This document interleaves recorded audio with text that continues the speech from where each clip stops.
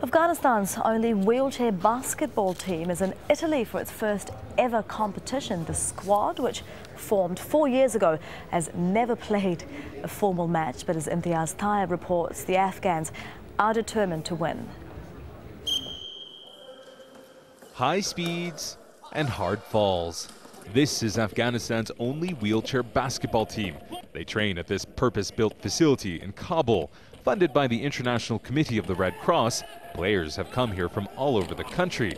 Some have spinal injuries from car accidents or genetic problems from birth, but the majority are victims of the country's decades of war. These players aren't just content to keep their hoop dreams in Kabul, but are traveling to Europe, hoping to become champions. Safi Mohammed Nouri is one of them. 15 years ago, he suffered a spinal cord injury from a shrapnel wound and hasn't walked since. We've been training for 4 years. We've never played against anyone else or have ever gone abroad. God willing, we do well. We're a strong team. I think we can win. Trying to hold their wheelchairs from advancing up the court. They are trained by a coach from the United States and will face Italy's national team. Given their relative inexperience, they aren't expected to win, but it promises to be a special experience, not just for them, but for Dr. Alberto Cairo too. Originally from Italy, the physiotherapist has lived in Kabul for the past 24 years.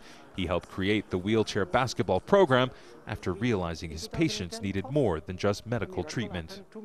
They feel much more self-confident. They understand that they can do many things, and they are strong enough. They become stronger to cope and to face the hard life that they have to face every day in Afghanistan. It's true, to be disabled, to be a paralyzed person, a spinal cord injured is difficult everywhere in the world. But here, where everywhere you have barriers, it's particularly difficult. Disabled people still face considerable discrimination in Afghanistan.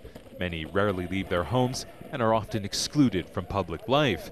But these players are determined to show the world how capable they are.